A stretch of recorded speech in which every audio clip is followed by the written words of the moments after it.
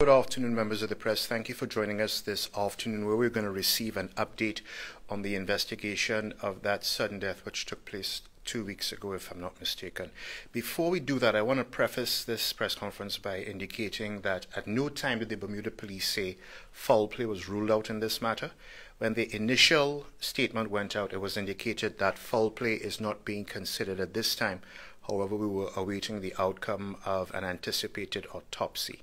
So just to clarify that, the BPS did not at any point indicate that foul play was ruled out. We said that we were waiting on the outcome of an autopsy before determining the cause of death. That notwithstanding, this afternoon we're going to be hearing, or the update is going to be provided by Detective Inspector Jason Smith and Detective Constable Odessa Phillip.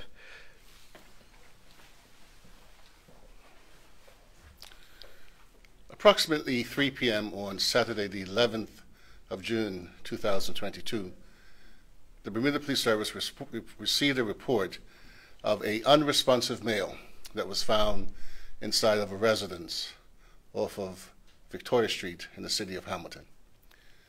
Police officers attended to that location, where they discovered the lifeless body of a male inside of his residence. Officers made some initial assessments and summoned the assistance of the on-call doctor, who certified his death shortly after their arrival. In particular, that scene was preserved and it was processed, looking for forensic evidence at the time, and there was nothing inside of the scene that was untoward or led the officers to believe that something suspicious had happened inside of that particular residence. Subsequent to the discovery of the male's body, the Bermuda Police Service began to receive several reports from members of our community who expressed concerns about the victim that was found and expressed some concerns about some of the circumstances that might have led to his death. As a result of the community support and the community speaking, your police service listened, and we launched an investigation into the circumstances surrounding the death of the man that was found. As has been reported, the deceased man has been identified as Keith Gordon, who is a very familiar and popular person within our community, particularly the city of Hamilton. Subsequent to the community support and information received and the investigation that was launched, the Bermuda Police Service on Wednesday, the 15th of June, arrested a man who was a person of interest at that time and questioned him in relation to the circumstances surrounding the death of Mr. Gordon.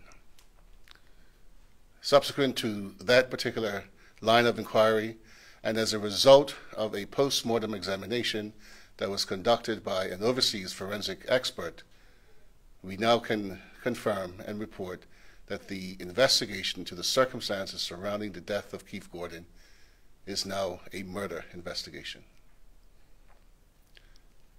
A man has been taken into custody, and he is assisting the police with our inquiries.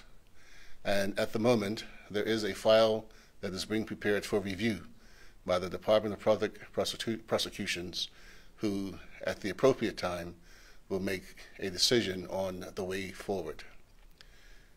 The purpose of this press appeal today is to continue our appeal that has been made in previous media reports, looking for assistance from the public who can assist us in tracing the steps of Mr. Gordon in and around the time of 8 p.m. on Friday, the 10th of June, up until the discovery of his body at about 3 p.m. on the 11th of June. We are aware that from our investigations that there was an altercation that took place just in the parking lot of the ex-artillery on Victoria Street, which is almost directly across from the residence where Mr. Gordon's body was found. We do believe, based on our investigations, that there were a number of persons who witnessed that altercation and had heard, in particular, an argument that was taking place at the time. We are appealing for you today to come forward to assist us in helping us to bring closure to the family of Mr. Gordon, as well as helping us to piece together the pieces of this particular puzzle. A family liaison officer has been appointed to assist in this investigation and is in liaising with the family of Mr. Gordon. And on behalf of the Bermuda Police Service, we do extend our sincere condolences to his family, who at this difficult time has had to deal with such tragedy. Any assistance that you can provide will be greatly appreciated. And at this time, I will entertain any questions that you might have.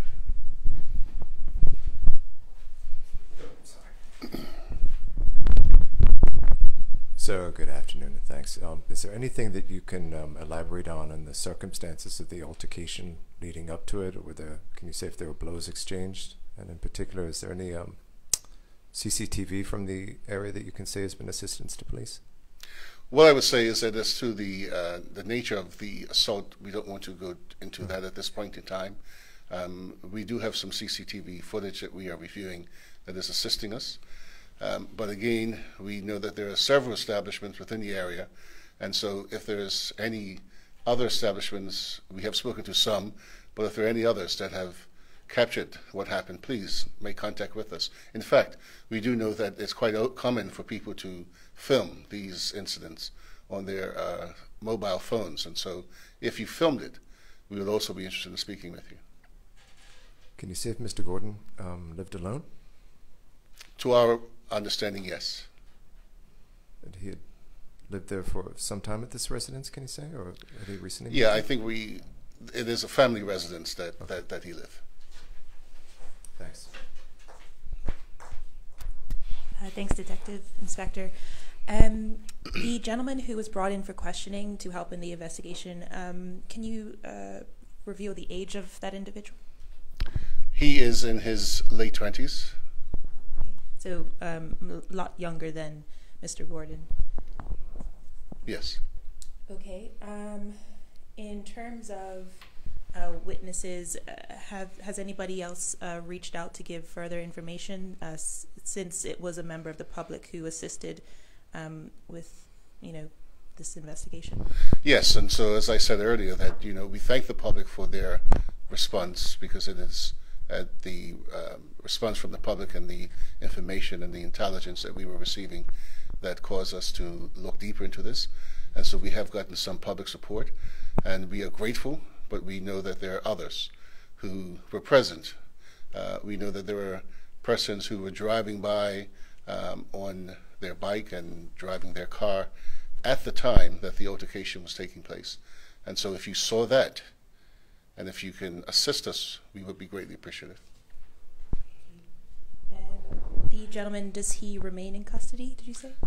At the moment, he is in police custody, yes. And as I said before, pending the review of the file by the Director of Public Prosecutions, we should be able to have some clarity on where we go from here. Thank you. Mr. Smith, at what point and what day did Mr. Gordon's death investigation officially become a murder investigation by the Bermuda Police Service? So the investigation took a particular different turn on Monday, the 13th of June, and it was as a result of the post-mortem examination that the circumstances changed and the investigation became a murder investigation. So that would have been early part of this week.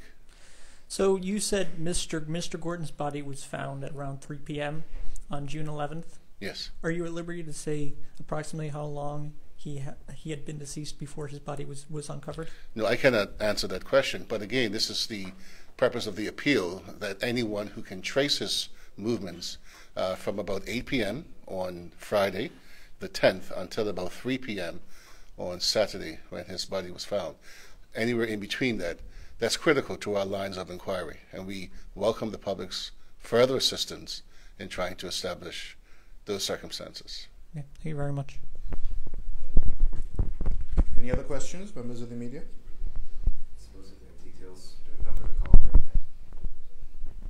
Yes, so if you have any information in relation to the circumstances surrounding the death of Mr. Gordon, I would ask you can contact me on 717-0864, the Senior Investigating Officer, Detective Odessa Phillips, on 717-2193, and of course there's the Crime Stoppers of 800-8477.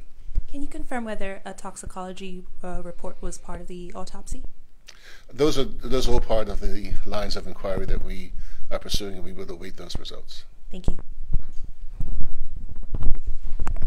Okay, members of the media, thank you for attending this afternoon. We appreciate your participation and we look forward to seeing your reports.